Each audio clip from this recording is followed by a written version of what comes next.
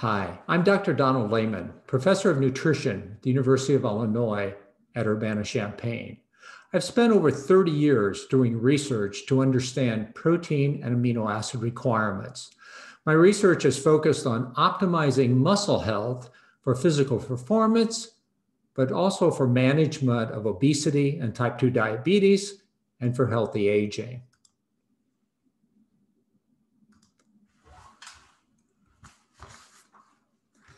Protein remains perhaps the most popular and yet most controversial of all nutrients. Your protein choices determine a lot about what you eat and ultimately how you maintain your muscle health. Critical questions include, is your diet high in protein or low in protein? Is your diet animal-based or plant-based? Is your diet high carbohydrate or low carbohydrate? These decisions define your food choices, your meal patterns, and ultimately your health. Dietary choices about protein need to reflect many factors ranging from your personal preferences to biological needs. We know that protein needs relate to body weight and more specifically lean body mass, but our optimum protein requirement is also affected by age, physical activity, and specific food choices. As we get older, our efficiency of protein utilization decreases.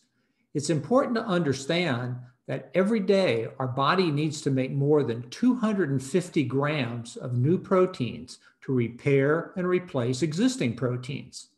Many of these proteins, such as the liver proteins, must be replaced every 1 or 2 hours.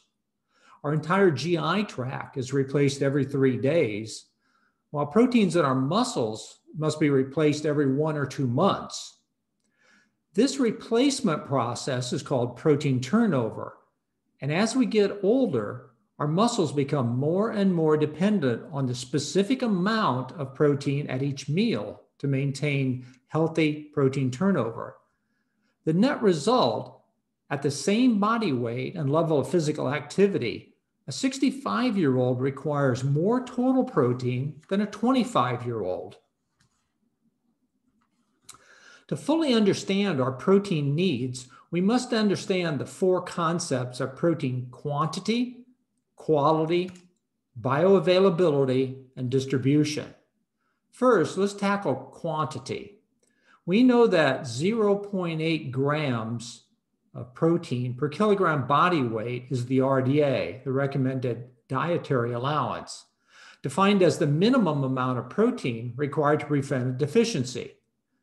But the RDA should never be confused with the daily requirement or the optimum amount of protein to maintain muscle health and body composition. Research from the past 15 years has established that the optimum protein intake for adults should be at least in the range of 1.2 to 1.6 grams per kg. That's approximately double the minimum RDA. Currently, most Americans consume protein around 0.9 to 1.0 gram per kg. That's above the minimum RDA, but well below the optimum level for muscle health. Quantity is a concept relatively easy to understand, but quality and bioavailability are more complex. These concepts are becoming more important with the discussion about plant-based proteins. To correctly understand protein needs, it's first important to recognize that protein is simply a food. We don't really need protein. What we need are the 9 essential amino acids contained within the protein. We have specific dietary requirements for each of these 9 essential amino acids. Proteins derived from animal foods, such as dairy, eggs, meats, and fish, all contain precisely the correct balance of these 9 essential amino acids for humans, while plant proteins contain a mixture of amino acids correctly balanced for plants. Humans need to build body proteins for muscles and liver and kidney and the brain, while plants build proteins for leaves and stems and roots. They're simply not the same.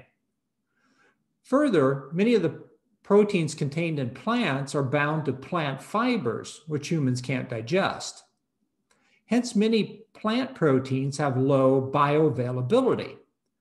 Protein quality becomes critical, especially for athletes or individuals trying to lose weight, to maximize muscle performance and body composition while also using the least amount of calories.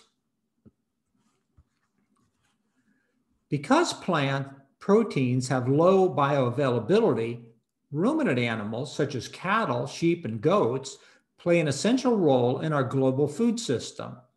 The ruminant digestive system of cattle allows the animal to fully digest and break down the plant fibers and capture all of the protein and amino acid bound up within the plants. Cattle, for example, are considered upcyclers of protein quality. For every 60 grams of poor quality plant proteins in grasses and forages and corn consumed by cattle, they produce 100 grams of high quality protein in meat and milk. Cattle increase the nutrient density and reduce the calories that humans need to consume to obtain the necessary essential amino acids. The fourth factor is meal distribution. As we get older, our ability to maintain protein turnover in muscles decreases. Research has discovered that routine resistance exercise and optimizing protein at each meal can enhance protein turnover and blunt the age-related decline in muscle strength and mass. In children, small protein meals like 10 or 15 grams are adequate to maintain healthy growth. But in adults, meal size needs to be at least 30 grams to stimulate muscle protein synthesis. Small protein meals can serve to maintain organ tissues like the liver or heart, but skeletal muscle requires a much larger supply of essential amino acids. Hence, the quality of the protein is also important.